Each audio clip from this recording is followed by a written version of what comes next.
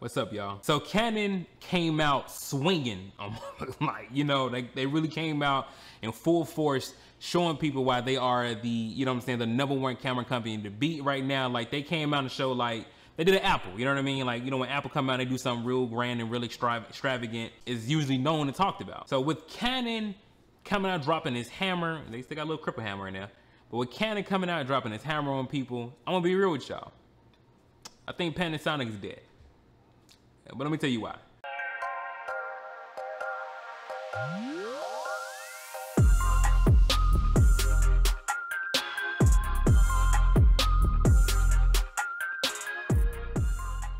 Yo, what's going on, everybody? My name is Sean Brooks. I'm a filmmaker based right here in Chicago. I talk about a lot of camera stuff, teach you some camera stuff. So if that sounds like something that interests you, man, make sure you sub to the channel, like and comment if you can. Then you can follow me at Brookssmedia everywhere on all my social media. Like, look, legit, Brookssmedia is my social media. But welcome back to another episode of What the Frame. If you're not familiar with What the Frame, we discuss camera tech, camera rumors, anything camera news related.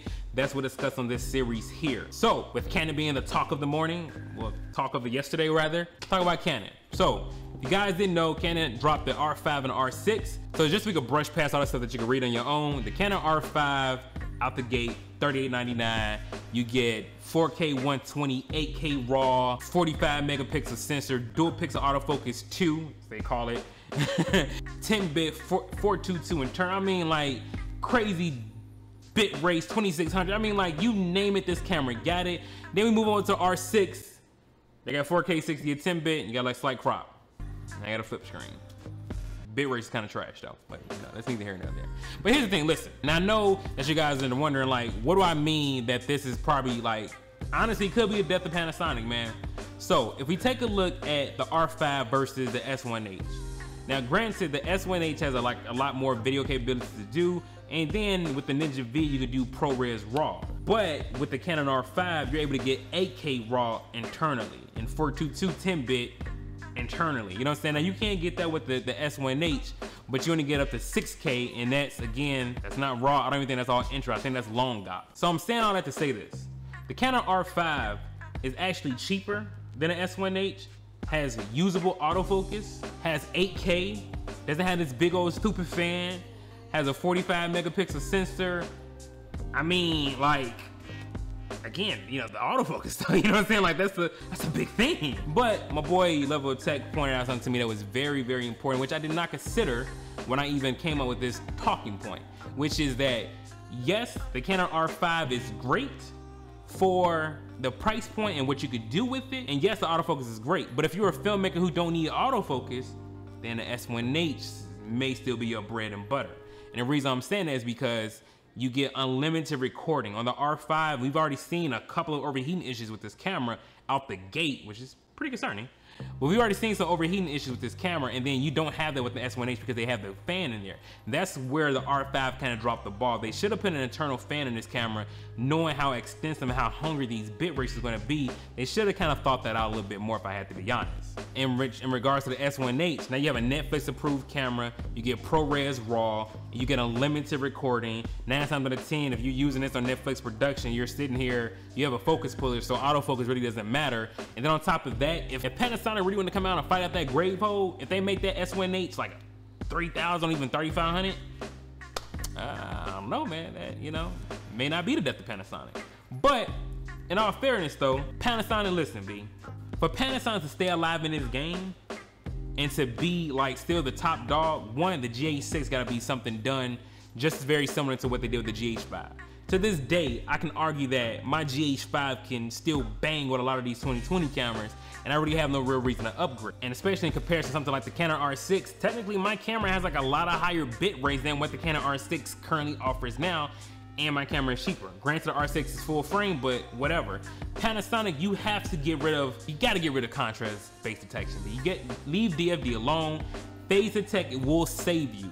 Think about this right now, and like really think about this for real. If the Panasonic GH5 had phase detect autofocus, everybody and their mama would own this camera. I'm talking about people who don't even shoot for real.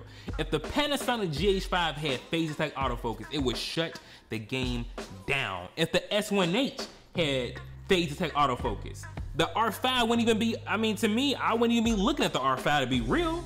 Like, that's the only thing that's really holding Panasonic back, and it will be the death of them if they do not listen to the consumers. The R5 and the R6 to me is like a benchmark they kind of set. Like, Canon came out and said, like, we just gonna call it what it is, bro. We just gonna call it what it is. Canon came out and put their dick on the table. They said, if you wanna roll with the big boys, this is how low we hanging, what you gonna do? And right now the ball is in Sony and Panasonic's court, but I'm really talking more so to Panasonic. Sony, you got a whole nother video coming out for what you did with that lens.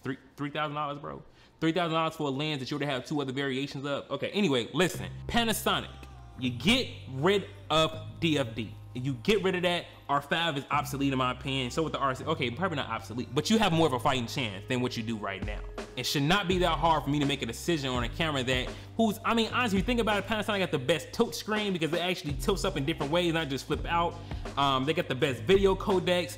Honestly, I still think Panasonic has one of the best menu systems out there when it comes to touch control, best LCD, zebras. I mean, if you think about everything that this Panasonic S1H has, it has everything. So does the GH5. The only thing it really don't have is phase detect autofocus. And that's, I just don't get why you would not put that in your camera after you know how bad DFD is. I mean, listen, who am I, Panasonic? I'm just the owner of your camera. All I'm saying is R5 has put a lot of pressure on people. If you really think about it, let's be real right now. Let's just talk about the Canon R5. The Canon R5 has made a stumping ground in the camera world to itself. Like, honestly, if you bought the Canon R5 right now, you really won't have to buy another camera for at least 10 years. That's how far ahead the Canon R5 is. And to be real, that's kind of how far ahead the GH5 was when it came out in 2017. Like, to be real, I really don't need to buy another camera until like 2022, something like that, when something else was like, it's just, you know, obviously there are like a lot more better stuff out there. But right now, my camera does 422 10-bit internally, great codecs, 400 megabits per second all intra, 4K, 6K, DCI 4K. Like, if you'd have just give me fake, like, I'm gonna be real with you, Panasonic, if you gave me fake, just like I wouldn't be looking at another camera. But the R5 has, like, it gave itself 8K, CF Express, UHS-2 SD card slot, 45 megapixel sensor, crazy 8 stops of IBIS. I don't know what the low light looking like yet, but you know, that's still up to be in the discussion. But it's just Panasonic, with especially with the death of Olympus, the fall of Olympus. Right now it's your time to shine, baby, and to respond. So I need you to respond correctly. Don't just come out responding. Respond correctly. That's all I got to say. So it may not be the death of Panasonic, but I'm curious to know what you guys think. Like, right now with Canon R5 coming out and with this crazy autofocus, do you really think that Panasonic, like, is dead in the water if they don't come out with phase detect autofocus? Or do you think they still have a fighting chance for videographers who really don't care about autofocus? You just really want those great video specs with the limited recording and no overheating issues. I'm really curious to know what you guys think in the comment section down below. And we out.